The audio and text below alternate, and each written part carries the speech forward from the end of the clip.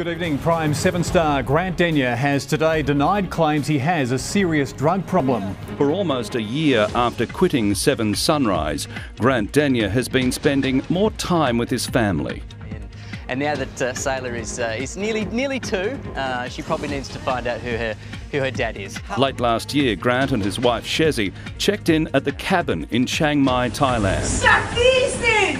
It's widely regarded as the premier drug and alcohol rehabilitation centre in Asia. You feel like it's you got the best toy at Christmas, but it's time you have to share it with the other kids now. A statement from the rehab resort says the couple were being treated for work exhaustion, executive burnout, anxiety and PTSD, which resulted in a successful outcome.